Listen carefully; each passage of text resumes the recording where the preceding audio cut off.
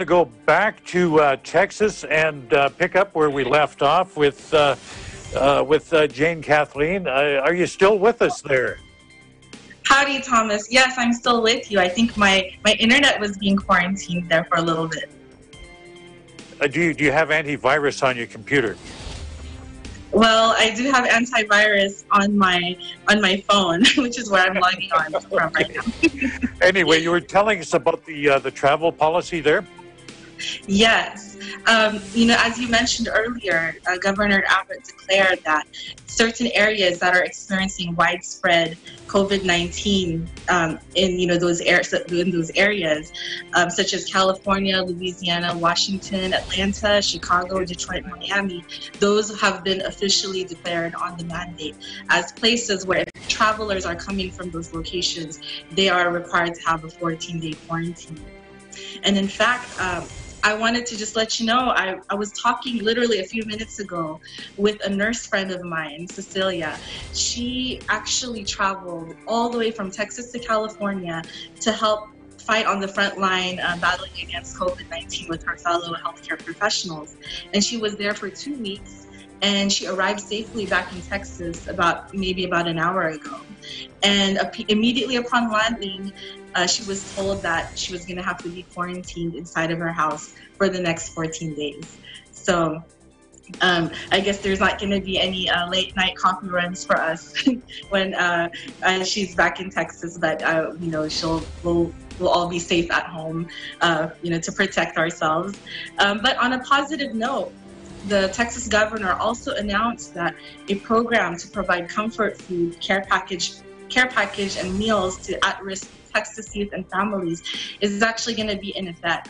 This is going to be done in collaboration with local restaurants, food delivery service Favor. And in fact, through this comfort food care package program, customers of participating restaurants may purchase a care package with enough food to feed 5 to 6 people on behalf of youth and families in need of assistance. So it's a win-win situation for both communities and restaurants here in Texas. In Corpus Christi, I'm Jane Kathleen Gregorio, Eagle News. We live in interesting times. Jane Kathleen, I just want to back up to the travel policy a little bit there. Do they actually have patrols at the state line stopping people as they come in?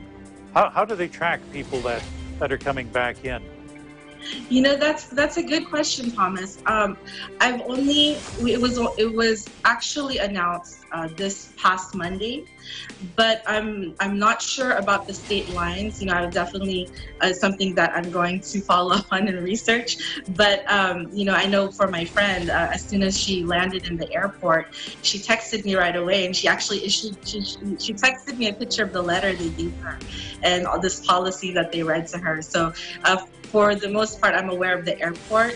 In terms of the air traveler, I'm not yet sure about the Texas borders. That's something that I need to find out for myself and get back to you. As for quarantines and border policies, how is the situation over there in your neck of the woods in Canada? By and large, interprovincial travel is still allowed, except to the province of Quebec, and that's where about half the cases in Canada have been detected. But our medical officer of health is saying don't travel at all. There's no need to. Just stay at home. They haven't closed the provincial boundaries yet, and probably at least out west won't. But again, travel is just not advised at all unless you had a reason to. I see. Well, here in South Texas, we get a lot of winter Texans, mostly from Canada. We call them snowbirds. Exactly. So this is the time of year where we usually get a lot of visitors from your country, Thomas. But I guess for now, they'll have to wait for next year, depending on how things go with this COVID-19 situation. A lot of those snowbirds are returning home right now, and they do face a 14-day quarantine.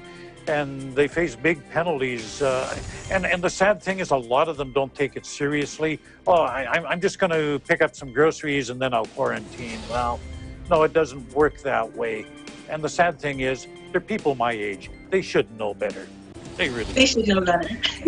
Anyway, thanks a lot, Kathleen. We're going to go over to